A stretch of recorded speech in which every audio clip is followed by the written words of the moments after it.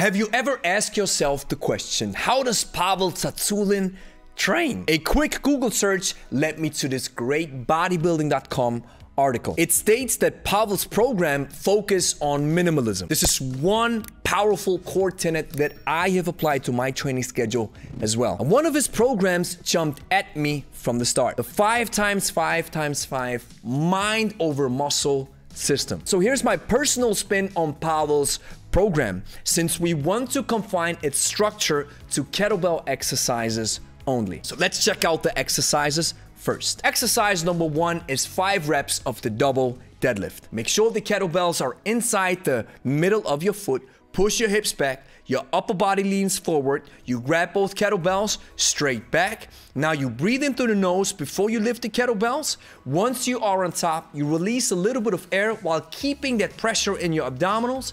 And once you drop the kettlebells down to the floor, you release the air fully. Exercise number 2, we do 5 reps of the double press. Make sure your elbows stay connected to your body. You breathe in through your nose before you start pressing. Once the kettlebell's in the top fixation, you release a little bit of air. Now you bring the kettlebells back into the rack position. You release the air fully, and you make sure that the elbows stay connected to each other. So when the kettlebells travel into the top fixation, we cover a short distance. Exercise number 3 is 5 reps of the double reverse lunge. A great neutralizing exercise after the press. Think about standing on tram lines and not on a tight rope. This means we keep standing in that shoulder width position. You breathe in through your nose, you take a step back, your knee touches the ground, make sure your knee as well as your hip have that 90-degree angle. Now you come back into the shoulder width position, and this is where you release the air fully. Exercise number 4 is 5 reps of the double front squat.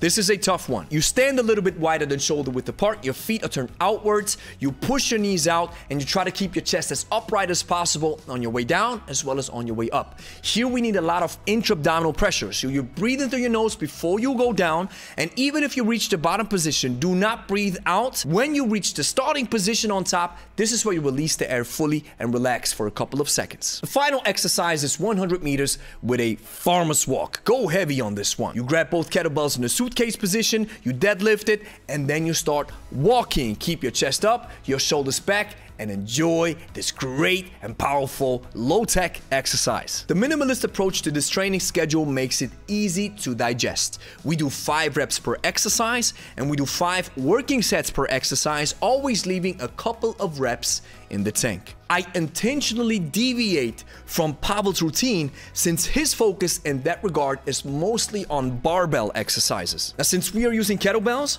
5 sets should add enough volume to compensate for this. Now let's talk about weight selection. Beginners might want to stick to the same weight throughout all exercises. Females, you start with double 8 kg, and males, you start with double 12 kg. Advanced folks choose the following weights and write it down. For the deadlift, females use double 28 kg, and males use double 44 kg. For the press, females use double 14 kg, and males use double 22 kg. For the reverse lunge, females use double 14 kg, and males use double 22 kg. For the front squat, females again use double 14 kg, and the males as well, double 22 kg. For the farmer's walk, females use double 28 kg, and males use double 44 kg. Now you have to treat rest as an integral part of the workout, not just as a mere necessity. If you checked out some of our workouts before, then you know this is the way we do it on this YouTube channel. We don't believe in the burn mentality. We believe in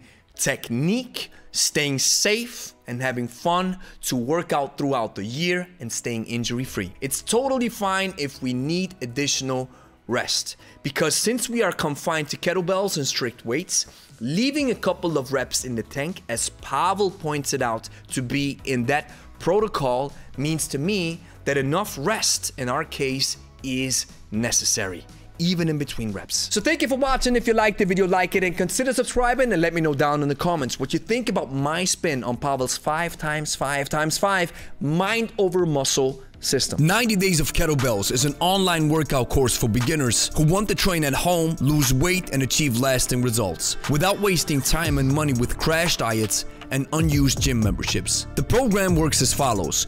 You will do 3 kettlebell workouts per week that gradually increase in difficulty. You'll also build 3 powerful eating habits that have proven successful in our coaching. As the name implies, the program lasts 90 days and you will have lifelong access after purchase. We also include live accountability sessions where you will publicly state your goals. Psychology shows us that if we make our goals public, our adherence to the process and the program increases dramatically. If you have been struggling to put together an elaborate kettlebell workout system while trying to lose weight, then 90 Days of Kettlebells is for you. The price of 90 Days of Kettlebells is $59 per month for 3 months, and you can save 20% with a one-time payment of $147. We'll open registration only to a small number of new clients. Join the waiting list now to get access 24 hours before the general public. Link is in the description.